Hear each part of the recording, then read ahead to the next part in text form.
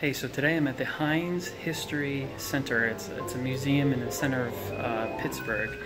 They have the Mr. Rogers' Neighborhood set on display. Check this out.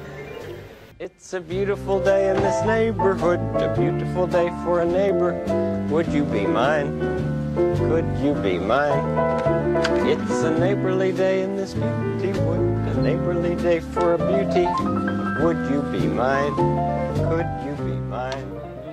So Mr. Rogers made its television debut in 1968, and Fred Rogers actually wrote every single episode until the last one in 2001. That's pretty cool. Mr. Rogers would come through that door and he would come down these stairs and he would sit on that very bench. That's the very bench that they used throughout the show. The funny thing is how much smaller this is compared to on TV. It's the magic of that wide-angle lens. Everything appears to be so much bigger, but it was very small. And up there is King Friday's phone. That can be seen a lot where he's using the phone. That's Harriet Cow's desk. There's like the little pencils and everything on it. So this is Mr. Mcfeely's tricycle. If you remember, he was the mailman and he always rode a tricycle. So I was just having a quick conversation with one of the museum curators, and he gave me an interesting fact. Mr. Mcfeely came about because Fred Rogers' middle name was Mcfeely. Interesting. This is Mr. Rogers' Book of Smiles. Do you remember that? The Smiles book. So behind Mr. Rogers is the picture-picture, which is what he used to show children other worlds through video or films or pictures. But it was almost like the first flat screen. So you could say Mr. Rogers had the first flat screen ever. Pretty cool.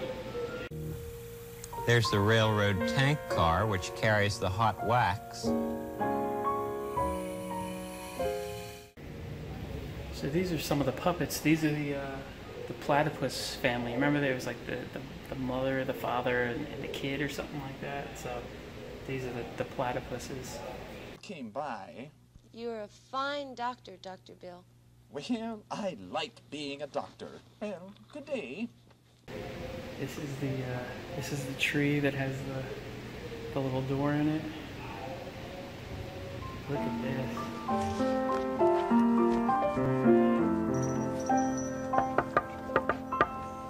Meow, lady meow. Henrietta Pussycat. Yeah. I'd like you to meet Mr. Struthers. Meow, meow, Mr. Struthers. Hello, Henrietta. Hi, everybody. I just heard we were going to have some games around here. Right you are, X. So the tree looks like it's made out of some kind of like the leaves are like some kind of like fabric, and the bark, the base of the tree looks like it's like a paper mache or something like that. So obviously probably pretty brittle. There's the king.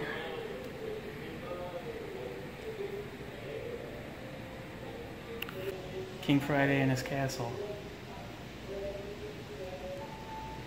This is awesome. The other place.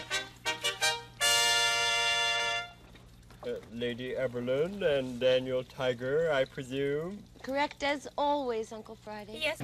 The tracks for the trolley, they were in front. They went around the castle, and they were on pillars, and so the trolley would come from the back here, come around, and then back to the other side. So I guess that's lost or gone forever.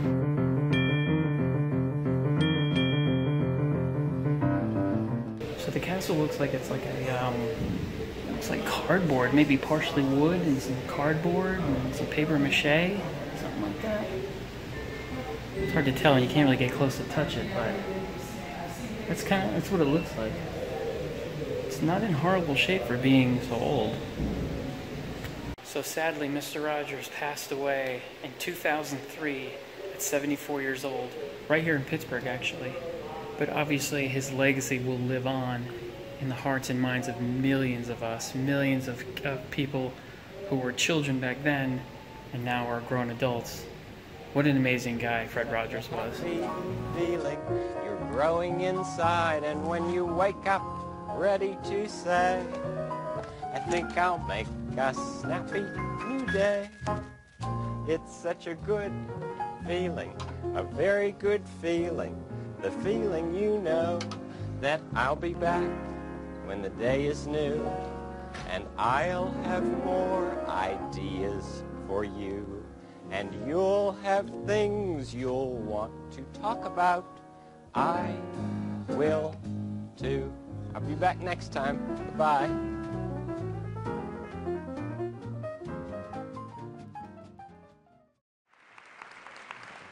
Oh, it's a beautiful night in this neighborhood. So many people have helped me to come to this night. Some of you are here, some are far away, some are even in heaven. All of us have special ones who have loved us into being. Would you just take, along with me, 10 seconds to think of the people who have helped you become who you are? Those who have cared about you and wanted what was best for you in life. 10 seconds of silence. I'll watch the time.